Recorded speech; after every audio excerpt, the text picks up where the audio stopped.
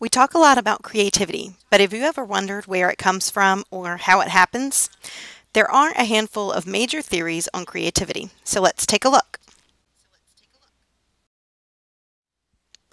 First is the psychoanalytical theory of creativity. This theory is touted by Freud and Jung.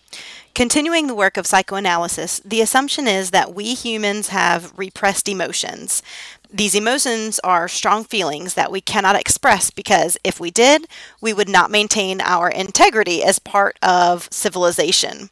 And we can thank the superego for keeping those repressed emotions in check. When a situation gets difficult, creativity allows the expression of our repressed feelings in a suitable manner. In other words, the artist gets to work through their personal emotional junk.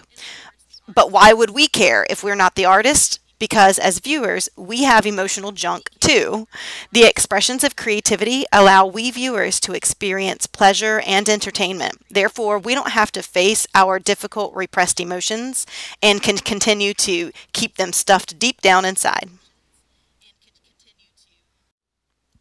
Next is the mental illness theory of creativity.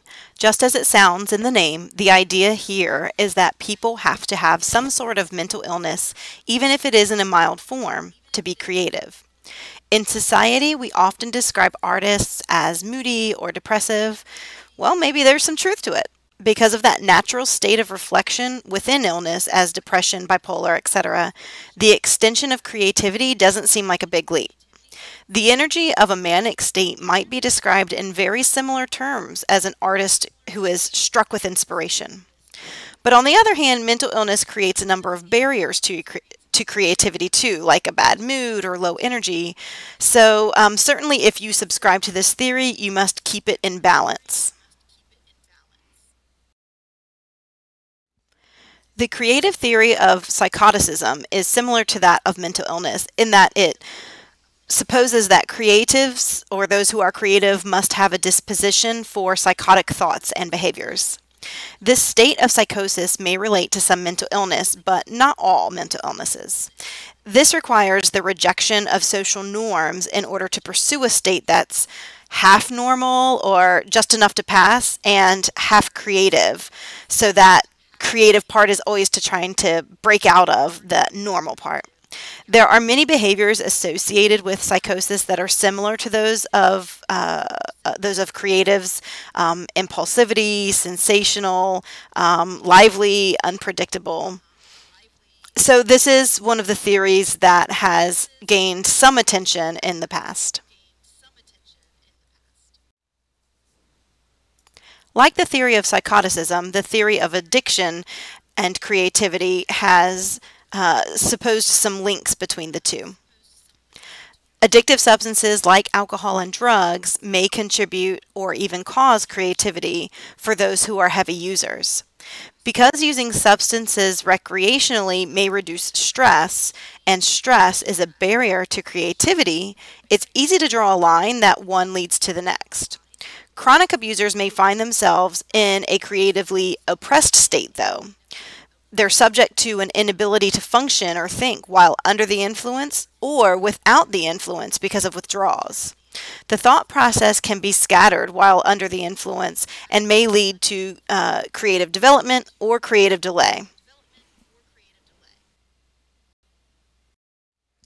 Finally, the humanistic theory of creativity is addressed in Maslow's hierarchy of needs. We must meet the most basic of 6 needs before we are able to thrive and self-actualize enough to express our creative self. To be fully self-actualized means to be comfortable in identity, appreciation, and autonomy. According to this theory, when we become our most actualized self, that's our best self, we're not hungry, we're not scared, we have shelter, that's when our creativity can thrive. This requires that we develop trust and acceptance. And when we are distracted by meeting the needs on the lower levels, we cannot function at the highest level, and that is the level of creativity. So in other words, when we are distracted by some of our more basic needs, our needs for human connection, our needs for hunger, for thirst, and for shelter, then we don't have the ability to be creative because our attentions are focused elsewhere. different things and blends them into one better thing. This can apply to language or solutions to a problem.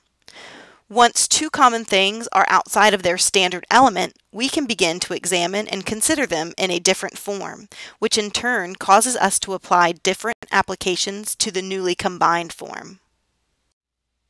No matter where creativity is born and what theory you subscribe to, arriving at creativity is a process.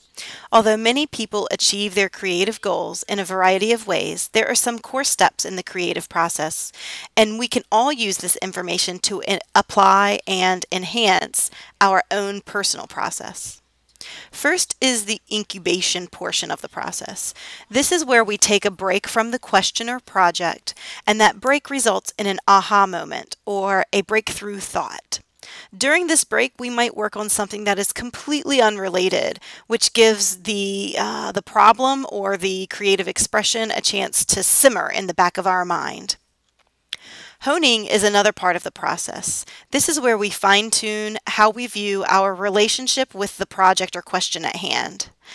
Every problem or creative endeavor includes a back and forth between the medium and the creator, between the machine you want to create and who you are as an engineer, between the painting you want to paint and who you are as an artist, between the problem you want to solve and who you are as a thinker.